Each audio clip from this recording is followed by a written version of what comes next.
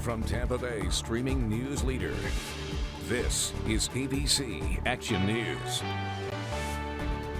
Hello, I'm Wendy Ryan. Shay will have Florida's most accurate forecast in just a moment, but first, here are your top stories at this hour. Confessed Parkland school shooter Nicholas Cruz has pleaded guilty to killing 17 people during that 2018 massacre. The judge asked Cruz several questions to assess his mental health and clarified several times he cannot take this guilty plea back, adding it will then be up to a 12-person jury to decide if he'll spend life in prison or receive the death penalty.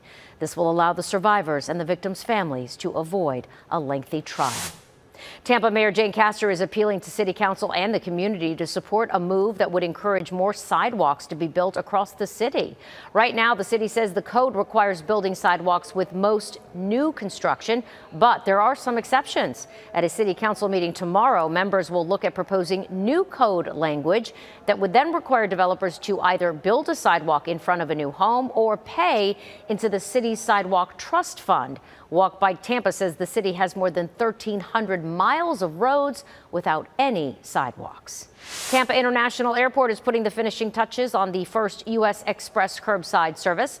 The new Blue Express is dedicated to passengers without checked bags. This way, they can skip through ticketing and baggage areas. There are escalators to security and straight to the gate. It's due to open on November 16th, just in time for the busy holiday season. TPA says to follow the signs to the Express side, and there will also be an Express red arrival area for those arriving without bags. And now here's meteorologist Shay Ryan with Florida's most accurate forecast. Shay?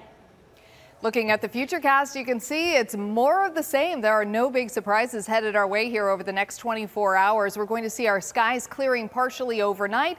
Tomorrow we'll start the day with a good amount of sunshine, fair weather clouds, and we will warm up nicely, even a little more than today. So we'll start the day and end the day a few degrees warmer. On Friday, a frontal system approaches that'll bring our rain chances up just a little bit. So we may see a few showers, but a lot of the area will still be dry from start to finish. Saturday, we're still dry. And then on Sunday, that frontal boundary that has sunk to the south of us stalls out and starts to wiggle north and south, bringing a little more of that energy and moisture into our area, giving us chances for rain on Sunday and Monday. And then the temps come down just a little bit as that front fizzles out to our south.